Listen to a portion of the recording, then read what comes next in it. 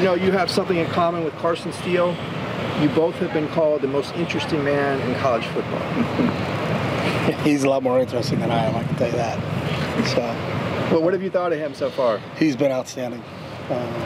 Just his work ethic is kind of off the charts. You know, when we look at what he does in the weight room, you know, which stood out because he got here in January, and then that was, you know, you went through the entire 10 weeks of the winter quarter before we ever got on the field to see anything football-wise, and just kind of saw what he did there. You know, I think he's a 420 bench kid, 650 squats. He does backflips. You know, he's a really, really talented football player. But the thing that sticks out to me is just his work ethic. Like, he's always trying to get better, whether it's in the weight room or in the classroom, doing running with our strength and conditioning staff. He's been outstanding that so far, and we're really happy with him. You don't own any reptiles? I don't really know. But that whole part makes him definitely the world's most interesting man. So he's got Crocky J at home. He said he's up to about 6 feet, so I'm glad he made the decision to leave him back in Indiana and not bring him to Westwood. So. It's not in his locker. No, it's back in Indiana. You sure? Yeah, because his roommates would tell us. If it was here, I think we'd all know. So. Is Nick going to be able to go see Crocky J, Nick Aliotti?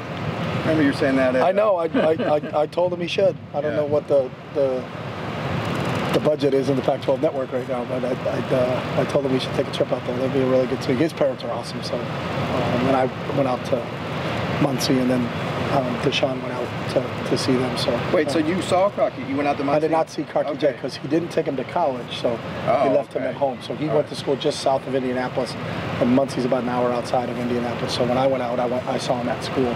Deshaun saw him at home, so you can check with Deshaun if he actually saw Crocky J. Okay. How's his running style fit in with these guys, and how would you describe it? He's a downhill physical runner. I think he led the country last year in yards after contact. You know, he's always got his pads going forward. He runs with great body lean.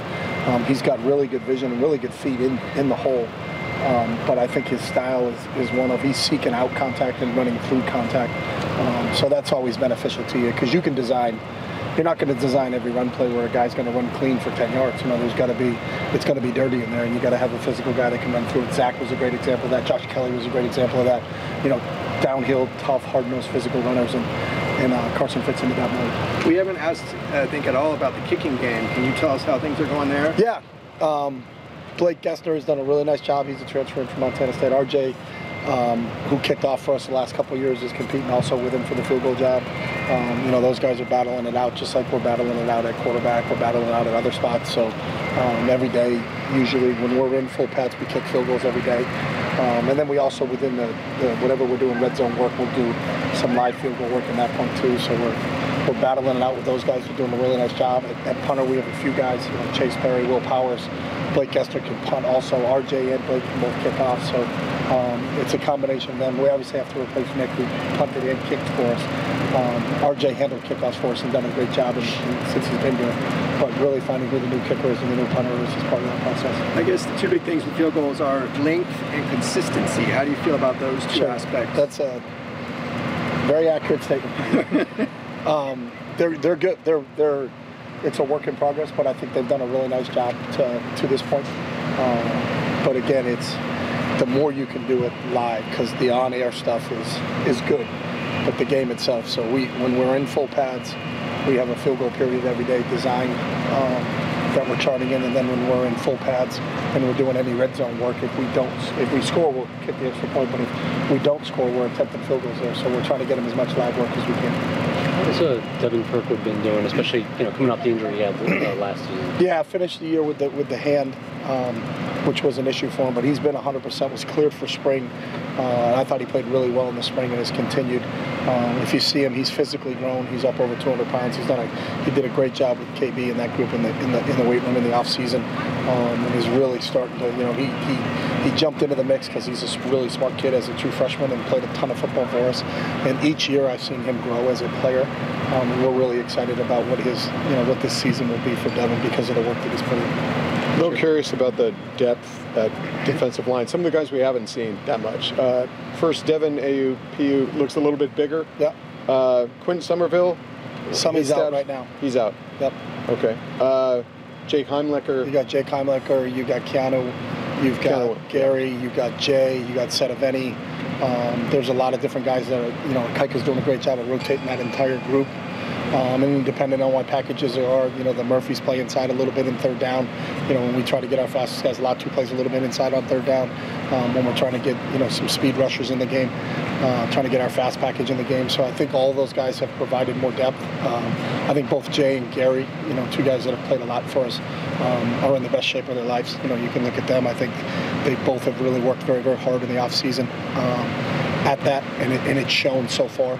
So we feel like the depth is there, with the guys we just mentioned to go along with Gary and Jay, who played a lot of football. So The Murphys, how have they refined their game, would you say, from last season? Just getting a little bit more familiar with what we're doing. They're kind of like Latu, as you're starting to see them make even bigger strides, because it's the second year in the system where they're not learning a brand new system. They're not learning, a lot of times football's football, but the terminology may handcuff you a little bit. Like, it was called this when they were at North Texas, it's called this here.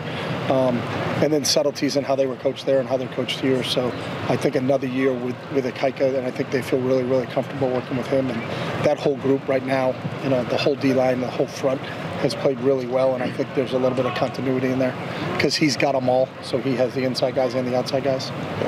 Chip, wanted to ask you about Coach Ken, if I could. Just what was the kind of the impetus for that? Was that you wanted to get him on the staff and created the position for him? How I've known Ken for a long time. Specifically when I was in Philly, I got a chance to go down and watch them practice a few times, and got to become really familiar with him. I know Coach Belichick knew Ken real well, and between that relationship, my relationship with Bill and Ken's relationship with Bill, that we kind of grew from there. And I knew some other guys that were on his staff in the past. And then when we first got here, one of my first hires was Bryce McDonald. He was our chief of staff, and obviously Bryce played at the academy, and then went back and coached at the academy after he served. So I had a great relationship with Ken, and I was in Brian Norwood, who's on our staff, worked with Ken. Him and Ken actually go back to their best friends since high school. Right. So Brian had been on the staff. Marcus Thomas, who was here as an analyst for us, was a former player for him. Joe Speed, who was on our staff as an analyst. Joe is a former Naval Academy guy. So we had a lot of ties through people that we knew. And Ken had always been a guy that I had always relied on. And as a head coach, when you're talking to other head coaches, or you got a position open and you want to talk to a guy about, do they know this person or they know that person? He'd always been that guy for me.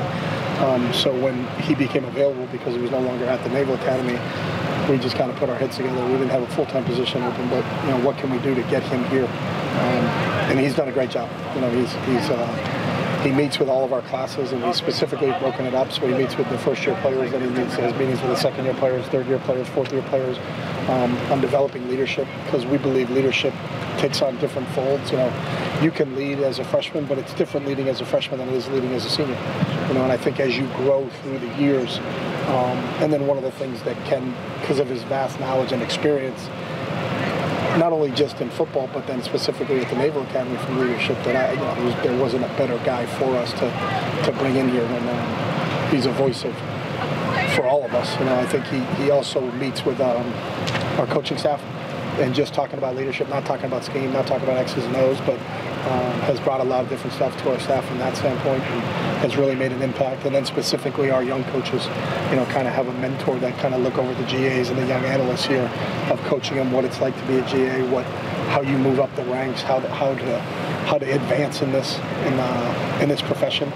So he's had an impact on the coaching staff, he's had an impact on the players, he's had an impact on myself, he's had an impact on our administrator. He's kind of got a hand in everything, and really has fit in seamlessly. It seems like he's been here forever, but he's that's a credit to him and the type of personality he has. He's very approachable, he's very knowledgeable, and that experience, he's been a head coach for a long time, and has been through a lot of different things, so that experience is a huge bonus to us right now. With Ken having been at the Naval Academy, and their main mission is to mold leaders, how much does that make his voice resonate even a little bit more in the locker room around the... It does. Obviously his name, you just mention his name and people know of him. He's revered in the coaching profession, but I think when the players get to know him and understand his personality and how much he truly cares about individuals and how much he truly cares about helping people grow, it's evident from the first time you kind of have a conversation with him. So he's been really impactful, but coming from where he came from, and they're about leadership, creating this position that we created for him,